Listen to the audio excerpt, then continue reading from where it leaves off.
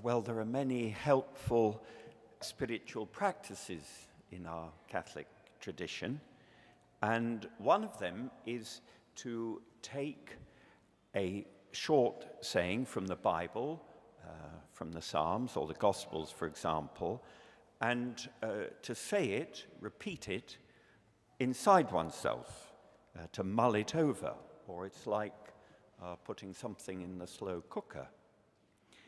And when we do that, it can surprise us how a few short words can grow so much meaning. He has hidden many treasures in his word, said one of the saints, so that each of us is enriched as we meditate on it. Often some saying or verse of the Psalms or saying of the Lord in the Gospel can often speak to our daily life, the situations we're in unexpected ways. And not only that, but because it's God's words we're cooking, they bring the Lord himself before us. And we can be left awed, actually, wowed by who he is and by the power of his word. Well, these last few days, the phrase that has been exercising me is the one we heard at the very beginning of today's gospel. Do not think I have come to abolish the law and the prophets. I have come not to abolish them, but to fulfill them. Or, to boil it down more briefly, I have not come to abolish, but to fulfill. I have not come, says the Lord, to abolish, but to fulfill. Well, here's some food for our souls. Here's a piece of bread given us, so let's try and taste it, savor it, and take it into ourselves. I have come, says the Lord. Well, Jesus quite often begins a statement like this. We can remember some of them. I have come not to call the righteous, but sinners. Or, I have come that they may have life and have it to the full.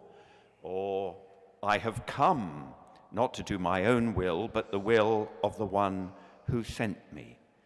I have come.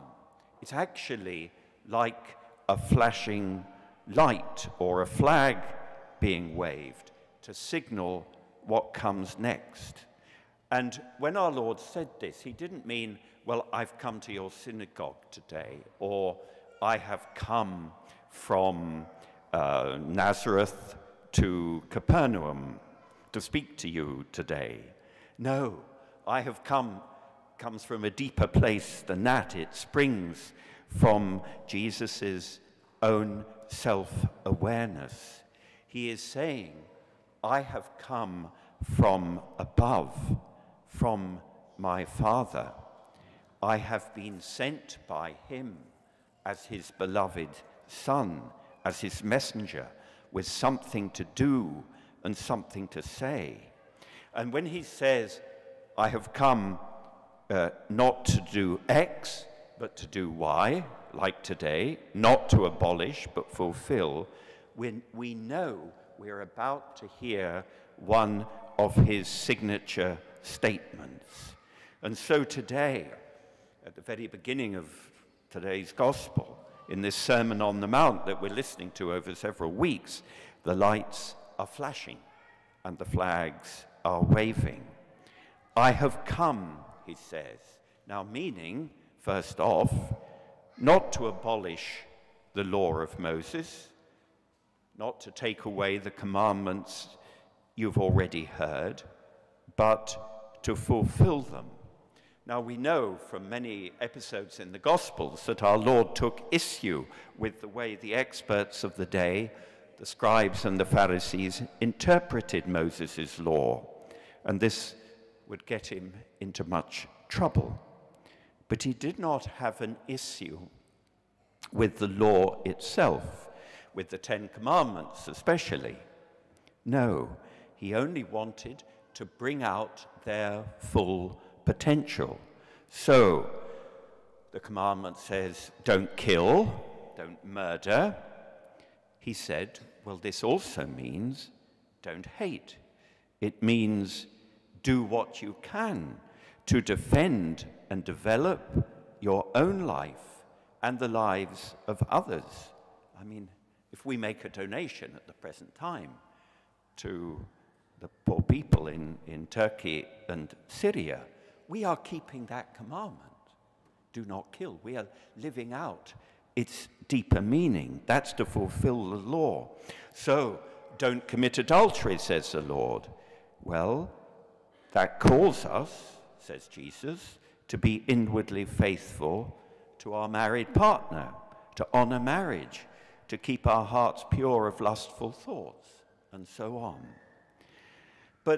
So that's the first meaning. I have come not to abolish the law, but to fulfill it. And he himself fulfilled it in his life. Jesus was the perfect Jew, the only Jew who ever kept the law in its fullness. But there's more, because in the gospel, Jesus says, I have come not to abolish the law and the prophets. Now, that phrase, the law and the prophets, was shorthand for the whole of the Scriptures, for what we call the Old Testament. So Jesus is saying, I have not come just because I'm new, so new, I haven't come to abolish what is old. The Old Testament contains the first unfolding of God's plan from Scripture, from creation onwards, and in the prophets especially, looks beyond to its fulfillment. It's like the first half of a sentence. It's like the first act of a play to follow, or it's a bit like the orchestra tuning up before the symphony begins. It wouldn't make much sense to abolish the orchestra, or to miss the first act, or to drop the first half of the sentence. That's why church today, most days, most times, we read the Old Testament as well. There have been Christians who said, as Christians, we shouldn't read the Old Testament. We should just stick to the New. The New is all lovely, and the Old Testament's rather horrible with battles and things like that, so we should drop that. But the church has always said, no, we must listen to the whole sentence, the whole story. I have come not to abolish, but to fulfill, he says. And really, the whole of our Lord, everything that he's about, he's poured into that very simple sentence. And what is true of biblical history is true of our humanity, of ourselves and our lives. Because if we think of ourselves, we're woven of three threads. We've got our common humanity, which we share with every other human being, past, present, and future. We're not robots, and we're not chimpanzees. We've got our genderedness as male or female, and we've got our unique individuality. These three coming together in each of us. And I have come, says Christ, not to abolish any of these, but to complete and fulfillment. Think of what he made of Peter the fisherman and the girl from Nazareth called Mary. Or we can think of, as people like to these days, we can think of our gender, our masculinity or femininity. He doesn't want to unman or unwoman us. He makes the love and fruitfulness of man and woman into the sacrament of marriage, grafting it into God's loving. Or think of the single, or those called to a celibate life and consecrated chastity. That vocation, too, doesn't abolish our gender, but fulfills it in a further way. Perhaps each of us should, we are listening to the Sermon on the Mount. It's on the Mount of the Beatitudes. It's still there above the Lake of Galilee.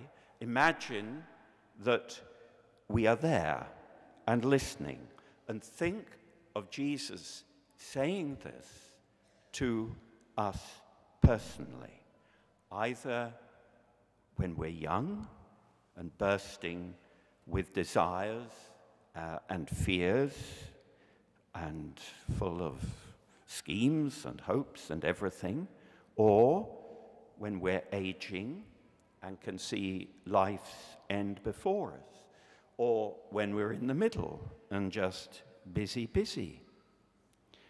There may be people, this is what Jesus is saying, there may be people who consider you a waste of space, but I have not come to abolish you. I've come to fulfill you, to bring to fruition your mind and your heart and your body too. In my word, I come to teach and guide you. In my sacraments, I come to wash and anoint and feed you. In my church, I have come to surround you with brothers and sisters. In the providences of your daily life, I am shepherding you. In the Holy Spirit, I have come to refresh and inspire you.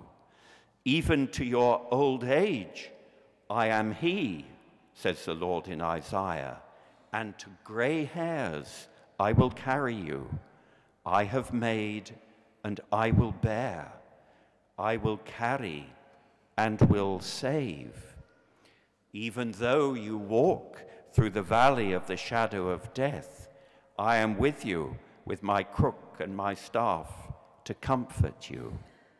Yes, I have come. Let's say it, each of us, say it to ourselves. Imagine our Lord saying this to me. I have come not to abolish you, but to fulfill you, whatever the difficulties.